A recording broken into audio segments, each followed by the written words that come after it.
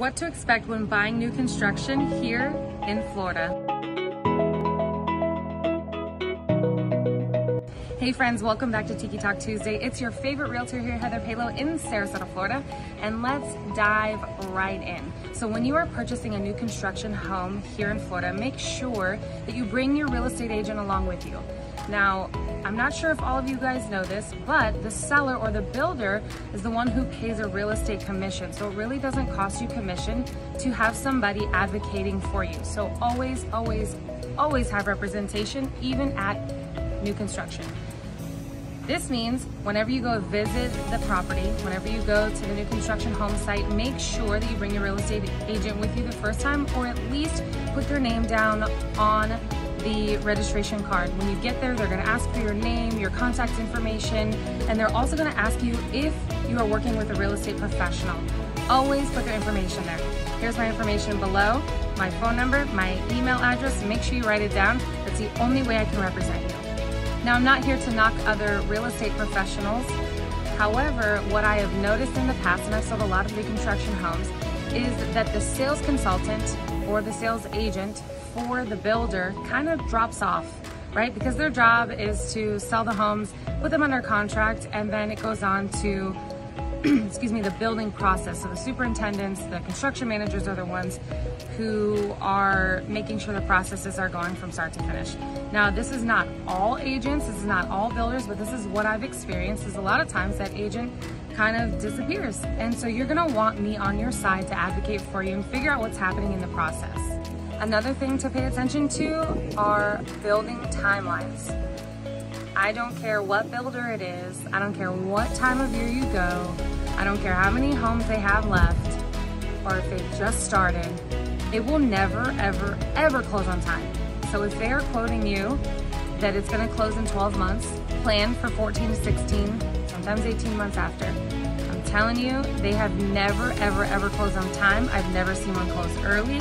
They always get delayed. So my biggest advice for you is make sure that you have housing. I do not want any of you guys to be homeless during this process. So make sure that you have a place to stay and that it's reliable and that it can be renewed or it can be extended, because we just never know. There's so many intricate little details that happen in the building process that can definitely derail the building process, and then you're gonna have to find a place to live. I'm telling you, those sales agents are gonna be so confident that they're gonna get it done by a certain day, and then you'll be getting emails, text messages, phone calls, a bunch of disappointment that it's gonna be 2 months, 3 months later. So make sure that you have a plan or two in place for housing if or when your new construction home does not close on time. Now, just because it's a brand new home does not mean it's going to be flawless. There are gonna be some issues. So do you do an inspection with an outside inspector or not? Now, I always recommend get an inspection done. Why? Because they have the same guys looking at the same houses all day, every day. They're not gonna see things that somebody else is gonna be able to see because they're coming in new. They're not looking at these homes every single day and overlooking, certain things. So I always recommend having an inspector come in before closing to make sure that everything's done correctly. Most builders offer a home warranty with it, or builder's warranty. However, it does not cover everything. And as soon as you move in, certain things are no longer warrantable. So make sure that the house is in good standing before you close on the home. One of my favorite things during the new construction process is when they bring out the blue tape.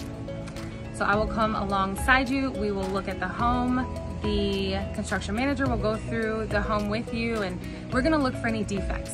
And we're gonna put some blue tape on the walls, and if something needs to be repainted or touched up, we are going to mark it and make sure that they do that prior to closing.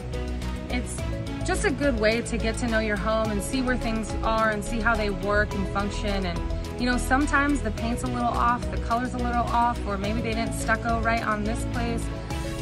So there's just little things, maybe the cabinets don't open and close correctly, but we're gonna be searching this home from top to bottom to make sure that your brand new home is in good condition.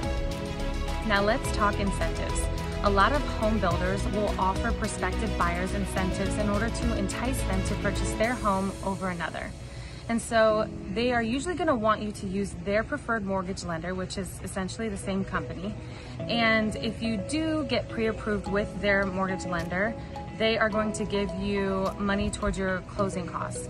I have also seen them offer money towards a rate buy down, and then depending on the builder, you may get to go to the design center and choose a lot of your finishes, like your doorknobs, your handles, your cabinets, all those things. And so they will give you a credit at the design center. If you spend X amount of dollars there, they might match it, they might give you 20% off.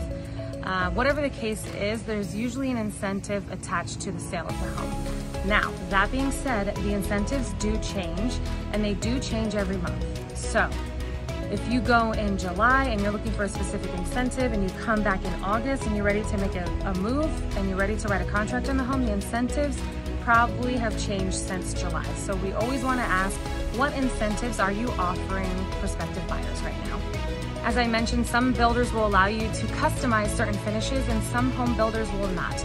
So make sure that when you're looking at a community and you understand what builder is there, you ask your real estate agent what is customizable in these homes and what isn't. Sometimes they have pre-packaged deals where if you buy this lot with this model on it, then you get to select between 1 to 3 different packages, upgrades and things like that. Another thing is they do not want every home to look exactly the same. So if you are buying a home that's like right next door to another home that's already built, or one that's already in those stages, or one across the street, they're not going to let you choose the different elevations. So elevations are, you'll have a specific model and then the front of it can look different depending on which elevation and which package you choose. Different elevations have different prices on them, so you really have to work with your real estate agent and with the sales agent to come up with the right plan for you according to what else is going on in the neighborhood. If you have questions about any of the home builders in the area or any of the homes that you have seen for sale, please reach out to me. My information is below. I'm always happy to talk all things real estate. And I'm going inside because it's melting. So I will see you guys next week. Happy Tuesday.